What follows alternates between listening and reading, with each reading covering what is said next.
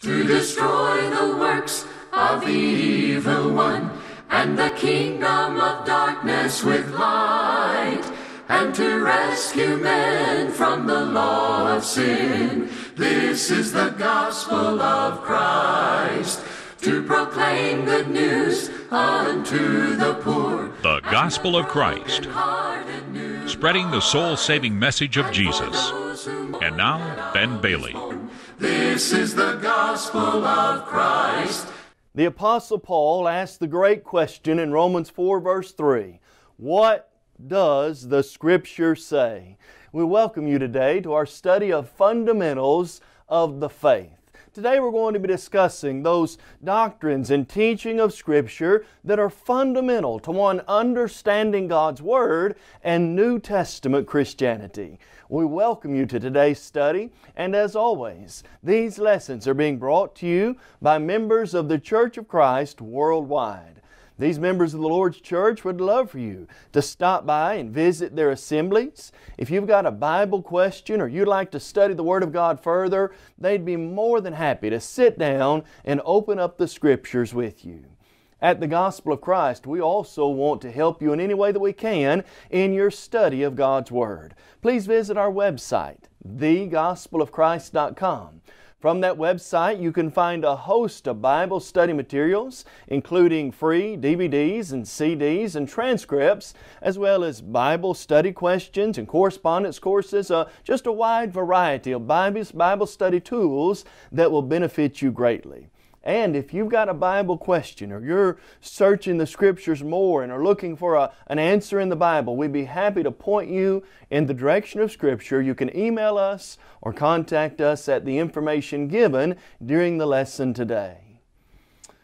Friend, as we think today about fundamentals of the faith, laying the correct foundation is so important to having that fundamental idea of knowing where our faith comes from. And so we begin by talking about having the right source and the right doctrine as our fundamental guide. You know, when you think about the word doctrine, it's a big word or a word that we don't use a whole lot, but it just simply means teaching. The Greek word didache just simply meant teaching. And so when we talk about doctrine, we're talking about following the right teaching. Let's begin by asking, whose doctrine and whose teaching does the Bible encourage us to follow? In Scripture, there are three sources of doctrine specifically mentioned, but only one of those is approved by God. The major fundamental source of doctrine is that of Christ and of God. Jesus said, or John said in 2 John 9, whoever transgresses, listen now, and does not abide in the doctrine of Christ, does not have God. He who abides in the doctrine of Christ has both the Father and the Son. Whose doctrine, teaching must I abide in to have God as my Father? God's doctrine. Titus 2 verse 10, it is the doctrine of God that accords godliness and creates the spiritual life that God wants us to have. And so we want to emphasize and put our focus on the teaching of Christ and the teaching of God as the fundamental source in our doctrine. But as we mentioned, there are two other sources, and these are sources that one needs to be aware of. For example, in the Scripture, there is mentioned the doctrines of demons, which in reality was a departure of the faith. 1 Timothy 4, beginning in verse number 1, the Bible says, the Spirit expressly says that in latter times some will depart from the faith. Well, what do you mean, Paul? Giving heed to deceiving spirits and doctrines of demons, forbidding to marry, commanding to abstain from food, which God created to be received with thanksgiving by those who know and love the truth. What is this doctrine of demons? It's false doctrine. It's doctrine that emanates from the depths of hell and is trying to sway people away from God and away from truth and align them with the devil and his teaching. And so the idea there is false doctrine, or doctrines of men that do not bring about godliness. Then there's a third doctrine that's mentioned. Friend, it's this doctrine that we especially want to encourage people to be on the watch for. There is also mention in Scripture the doctrine of men, and we absolutely must be aware of that. In Mark chapter 7, we find a great example, as well as in Matthew chapter 15, verse number 9. Jesus said of the religious elite who were putting their trust in the doctrines of men, Jesus said, "Well did Isaiah prophesy about these people, saying, They draw near to me with their mouth, honor me with their lips, but their heart is far from me." Now listen, "In vain do they worship me, teaching as doctrine the commandments of men." Friend, when we think about doctrine, it's not what a commentary says that matters. It's not what men say that matters. It's not what the popular opinion says that matters. It's not any of those things that originate with men. Our doctrine, to have good doctrine and to stay true to the Scripture, must be based off of the Word and the will of our Heavenly Father. And so let's ask another question. Once we've considered that the source must come from God, what type of doctrine then are Christians encouraged in Scripture to look for? Friend, the Bible teaches that we need sound doctrine. 1 Timothy chapter 1 verse 10, Paul encouraged Timothy to give heed to sound doctrine. 2 Timothy 4 verse 3, upon the heels of saying, preach the Word, be instant in season, out of season, reprove, rebuke, and exhort with all long suffering and teaching, for the time will come when they will not endure sound doctrine. What is that idea of sound doctrine really mean? You know, when we say sound doctrine, that really doesn't carry the connotation maybe that it originally did. The word sound means healthy. It means well. It means solid. It means pure is the idea. We're talking about healthy doctrine. We're talking about that which promotes spiritual health and growth. And so I want sound doctrine. Well, what is that sound doctrine? How do we have true sound doctrine? If our teaching comes from God and the Bible, my friend, it will promote spiritual well-being. The Scripture says that God's Word is living and powerful, sharper than any two-edged sword, able to pierce even to the division of soul and spirit, joints and marrow. It's a discerner of the thoughts and intents of the heart. Sound doctrine is based on the words of this book. God's Word is able to build us up and give us an inheritance among all those who are sanctified. Acts chapter 20, verse number 32. This book, God's Word, is the power of God unto salvation. And thus, when we think about the right doctrine, we want it to be sound. We want it to be well. We want it to be healthy doctrine that comes from God and His message of salvation, not from the ideas and teachings of men. Well, with that in mind, we then ask the question, where do we get this doctrine? And as we've alluded to, that doctrine is going to come from the Bible. I want you to listen to the words of Jesus in John chapter 7, verse number 17, as He spoke about doctrine. Jesus said of the doctrine that it is not my own. If anyone desires to do my will, he shall know concerning the doctrine whether I speak of my own authority or from God. Friend, when we talk about the source of doctrine, that doctrine emanates from the throne of heaven, from God Himself, from Jesus Christ, who is our Savior. That's where we get that doctrine. Now, someone says, okay, well, that's all good and well, but are you saying God's speaking to me? Christ is speaking to me today? Only as He has told us in Scripture. Where does our doctrine come from if it comes from God? Friend, it's found in the pages of the Bible. That's how God speaks to us today. How do we know that? Listen to the words of Hebrews 1 verse 1. God, who at various times and in various ways spoke in time past to the fathers by the prophets, listen now, has in these last days spoken to us by His Son. How is God speaking to me and you today? He's speaking through Jesus Christ. Where are the words of Christ at? They're found in the pages of the Word of God. Do you remember that passage in 2 Timothy 3, verses 16 and 17?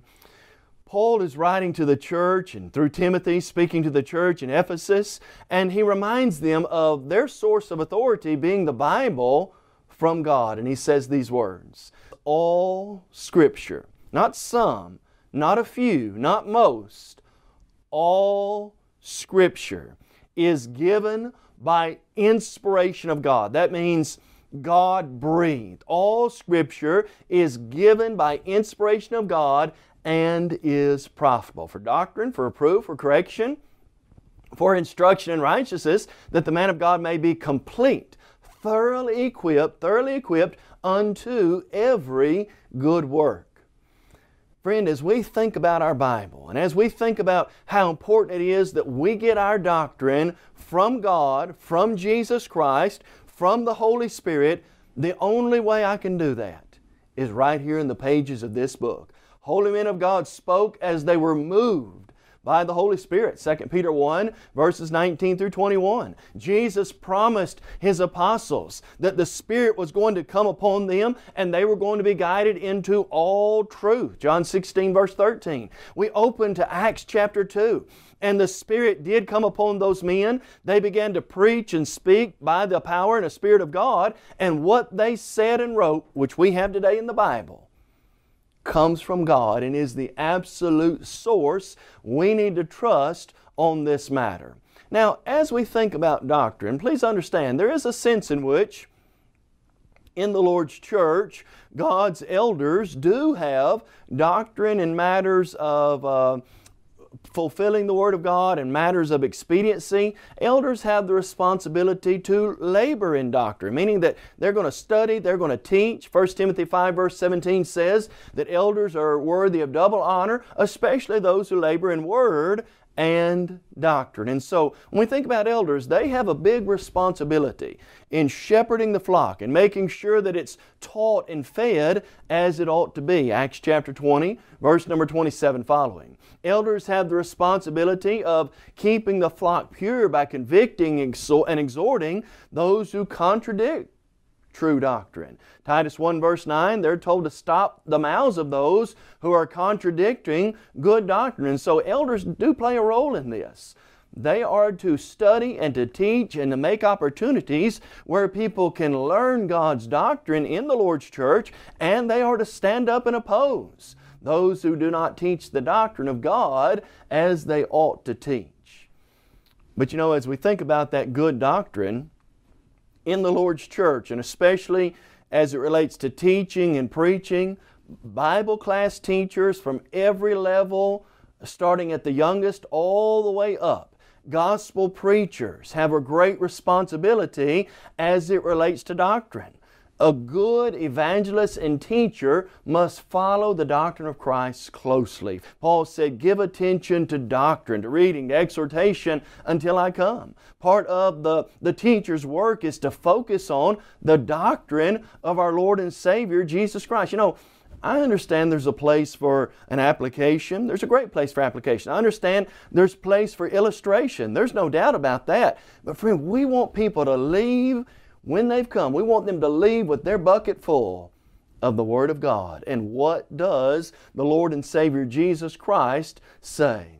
You know, part of the work of a good teacher is he must make sure his doctrine is in life with the harmony of the Scriptures. The Bible says, Paul said that I discipline my body and bring it into subjection, lest when I've preached to others, I myself should become a castaway. 1 Corinthians chapter 9, verse number 27. But friend, we also want to emphasize this idea. A good teacher, preacher, and evangelist must preach sound doctrine. Paul said in Titus chapter 2, verse 1 to Titus, a young evangelist, as for you, speak the things which are proper for sound doctrine. 1 Peter 4:11, the Bible says, if any man speaks, let him speak as the oracles of God.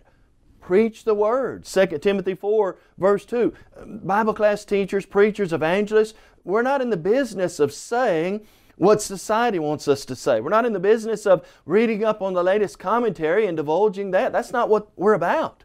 We're about saying what God says, preaching the gospel, and only emphasizing from Scripture what God wants to be emphasized and taught according to the Bible. Now friend, it is sad that we live in a day and age where there is a mass amount of false doctrine that's being taught. And listen very carefully. That false doctrine breaks our heart, and it breaks the heart of God, because those who buy into it, listen to it, and live it, and die in that state, they're not living according to the teaching of Christ. 2 John 9 says they do not have God as their Father. And so we must be aware of any doctrine that places man's teaching and ideas above God. Remember again Matthew 15 verse 9? They draw near to me with their mouth, they honor me with their lips, but their heart is far from me. Well, why, Jesus? In vain do they worship me, teaching as doctrine the commandments of men. Friend, when we think about false doctrine, we need to be wary of those who teach other ideas that are not found in the Scripture. Paul mentioned the idea of fables and endless genealogies, and that such like would bring false doctrines that we need to avoid. You know, there are things in Scripture that God tells us clearly on, and we need to follow those, but the idea of fables, or somebody's got an idea about this or that or whatever it may be, let's just stick to the Bible. Not get caught up in all the other stuff that goes on in our world today. In fact, Scripture teaches that the false doctrine that's out there has the ability to sear one's soul. The Bible says of those doctrines of demons in 1 Timothy 4, 1 and 2, that some had their conscience seared with a hot iron. That searing makes it hard for the Word of God to get into their life and affect them spiritually as God wants them to. And so false doctrine, it hardens one's heart against the truth and makes it difficult for the Word of God to penetrate that and really be what God wants it to be. Hebrews 13:9 mentions it this way.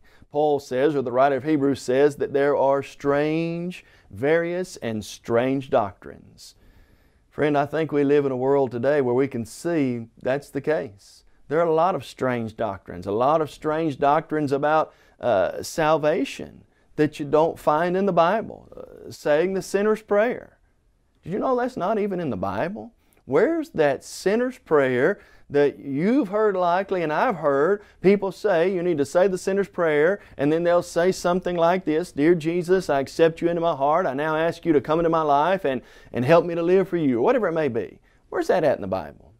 Friend, that's a strange doctrine, meaning it's not in the pages of the Bible. It's foreign to the teaching of the New Testament. Another strange doctrine that we have in our world today simply relates to the church, and it says concerning the church that you can just go out and choose the church of your choice and God's going to be happy with you. Is that really what God has taught in the Scripture? Friend, I think as you read the Bible you can see that's a strange doctrine. God never teaches that. In fact, Jesus said, I'll build my church. Ephesians chapter 1 verses 21 through 23. Jesus taught that the church belong to Him. Matthew 16 verses 13 through 18. The Bible teaches there is but one church, one body, Ephesians 4 verse 4, and God adds one to the church when He obeys the gospel. Acts chapter 2 verse number 47. Now I want to take just a moment and I want to emphasize the importance of Christian doctrine, good Christian doctrine, and why that is so important, such a high value. It ought to be such a high value in my life and yours. Friend, do you realize that we can't know God's will without knowing the doctrine? I want to direct your attention to the words of Jesus again, and they're found in the Gospel of John, chapter 7, and I want you to listen to what Jesus says in verse number 17. Remember, we can't know God without knowing His doctrine. John 7:17, Jesus said, if anyone wills, and the idea there is to wants, if anyone wants to do His will, he shall know concerning the doctrine whether I speak of God or whether I speak on my own authority. If you want to do God's will, you've got to make sure you're following the doctrine of Christ. And so I can't do God's will without first knowing the doctrine. So, some people say, well, give me Jesus, but all these commands and all these various ideas, I don't need all that. Friend, you can't know God and Christ and be a Christian without the teaching or the doctrine of Christ. You can't be free from sin without it. John 8 verse 32, Jesus said, "You will know the truth, and the truth will make you free. Buy the truth and sell it not." Proverbs chapter 23 and verse number 23. And then we emphasize the importance of God's doctrine, Christ's doctrine, because that doctrine has the power and the ability to set me free from sin. I want to direct your attention to Romans chapter 6, and I want you to notice with me verses 17 and 18 as we think about the importance of Christ's doctrine, God's doctrine, in making sure that we're free from sin. Listen to these words, Romans 6 beginning in verse 17. Paul says, "But God be thanked that though you were the slaves of sin, yet you obeyed from the heart that form of doctrine to which you were delivered, and having been set free from sin, you became slaves of righteousness." In this context, what is it that set them free? They were slaves of sin, and what set them free? God be thanked that though you were slaves of sin, yet you obeyed from the heart that form of doctrine which was delivered to you. The doctrine of Christ has the power to free me from sin. What's that mean? All have sinned, fallen short of the glory of God. Romans 3:23. The wages of that sin is death. Romans 6:23. But the Bible says the gospel, the doctrine of Christ, the good news of Christ, it's God's power to save. And then, friend, we emphasize, as we did earlier in the lesson, you cannot. Why is the doctrine of Christ so important? You cannot have God as your Father without following the doctrine of Christ. Now that's pretty stern and that's pretty serious, and I want you to see that for yourself from the Scripture. Notice 2 John verse number 9. Look at what the Bible says on this idea of making sure if I'm going to have God as my Father, I've got to follow the doctrine of Christ. 2 John 9 says this, "Whoever transgresses and does not abide in the doctrine of Christ does not have God. He who abides in the doctrine of Christ has both the Father and the Son." And so, if I'm going to abide in the doctrine of Christ and the teaching of Christ, I've got to have God. To do that, to have God as my Father, I've got to abide in His teaching and make sure that teaching is what God wants me to follow. And then we also mention this. It is the doctrine of Christ that produces godliness in my life. 1 Timothy chapter 6, verse number 3. The doctrine of Christ which accords or promotes godliness. How do I become a godly person? How do I really live as God wants me to live? How do I honor the Father in my everyday life? By following the doctrine of Christ. You know, the Bible teaches in Matthew 5 verse 16, "Let your light so shine before men that they may see your good works and glorify your Father who is in heaven." How am I to be that light? By following the doctrine and the teaching of Christ. Now, with this doctrine, I also have a certain amount of responsibility to it and to God. New Testament doctrine is something each Christian must learn and follow all his life. You know, when we talk about responsibility, we're talking about accountability, we're talking about my relationship toward it. We've seen what doctrine can do for us. What's my relationship toward doctrine? I've got to make it my aim as a child of God to want to learn and follow that doctrine all my life. Acts 2 and verse 42. Of the early church it is said, they continued steadfastly in the apostles' doctrine, fellowship, breaking of bread, and in prayers. That early church, early group of Christians made it their aim to follow the doctrine given to the apostles by the Holy Spirit. Friend, that needs to be my desire and yours. I want to search the Scriptures daily to see if these things are so. And then as we think about part of our responsibility to this doctrine, the Christian is to adorn the doctrine of Christ in his life. Titus 2 verse 10 mentions this in a beautiful fashion. I am to adorn the doctrine of Christ, which literally means I am to put on as a beautiful outer garment, I'm to put on the doctrine of Christ every day. How do I do that? How do you wear a doctrine? That's a teaching. By every day letting its principles be lived in your life and seeing others seeing Christ living in us. This is just a beautiful way of saying being the type of example we ought to be by following Christ. Matthew 5:16, as we mentioned, let your light so shine before men that they may see our example and glorify our Father who is in heaven. Acts 4 verse 13, of the early Christians, James and Peter there, Peter and John, they realized they had been with Jesus. Why? They were adorning the doctrine of Christ in their life. And then, my friend, if I'm going to have the correct relationship with doctrine, I must study and give attention to that doctrine and do my best to teach it to others. You know, you can't sit on this doctrine. You can't be the Lord's silent partner as it relates to the doctrine of Christ. God wants His people to freely and passionately speak about the gospel. Go into all the world. Jesus said, Mark 16 verse 15, Him we preach, warning every man, teaching every man, that we may present every man perfect in Christ Jesus.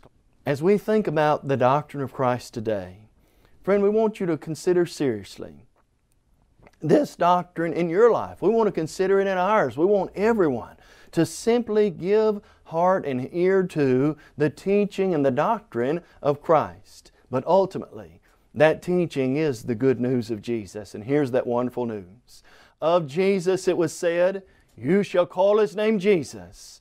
He will save His people from their sins. Matthew 1 verses 19 through 21. Have you obeyed the doctrine of Christ? Have you heard the Word about Christ? Romans 10 verse 17.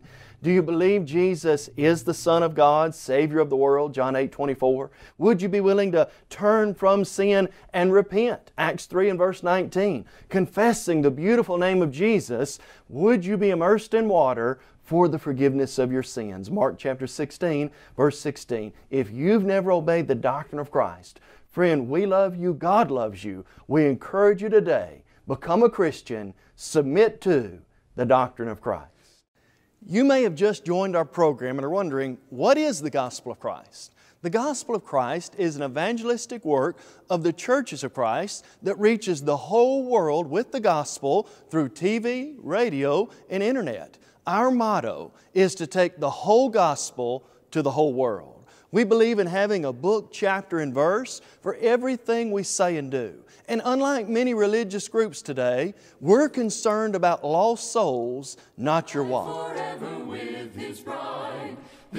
We encourage you to visit thegospelofchrist.com for a host of Bible study materials as well as audio and video copies of our lessons. If you would like to have a copy of today's lesson, please visit our website and fill out a media request form, or you can email us at mail@thegospelofchrist.com.